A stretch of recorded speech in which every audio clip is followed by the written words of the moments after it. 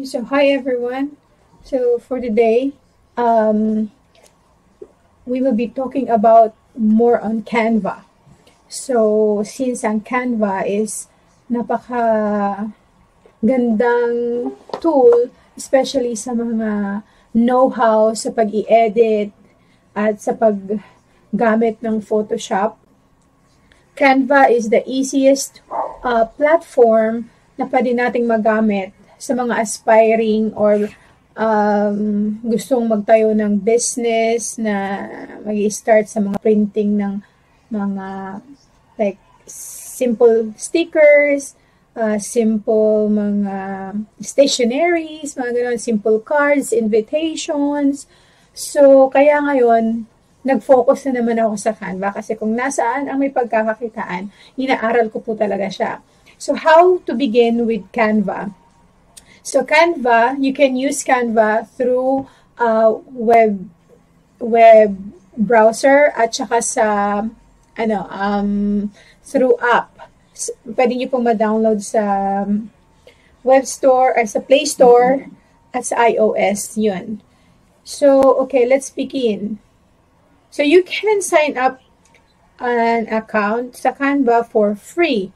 Actually, sa free account, marami na po kayong magagawa doon.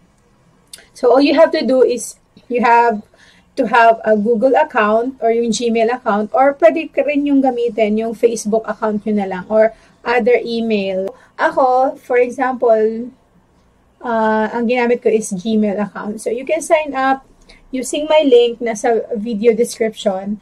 And, so, let's start. So, ang ginagamit ko is Gmail ko.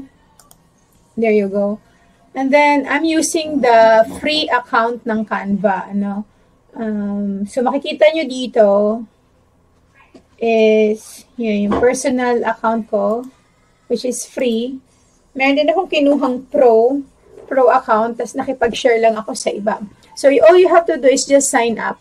Yung email nyo at yung mga information na kailangan na fill upan doon. Okay? So, ganun. So, you can also refer your friends here. And then, once you refer your friends, you can earn some, like, credits. And those credits, you can use that in using mga pro templates. So, magagamit niyo po yung credit niyo. Kasi, pag nag-refer po kayo ng friend, makakuha kayo ng reward. Credits ang tawag doon. So, copy lang yan, and then you can send it to your friends.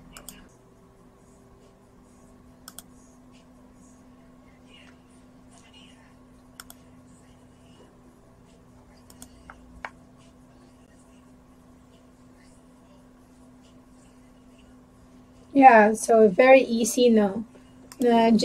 Sign in ka lang using your Google, and ayun, okay na. So, now you can begin your sa pagdi-design. So, in the next tutorial, we will try to dig deeper sa bawat laman ng Canva platform.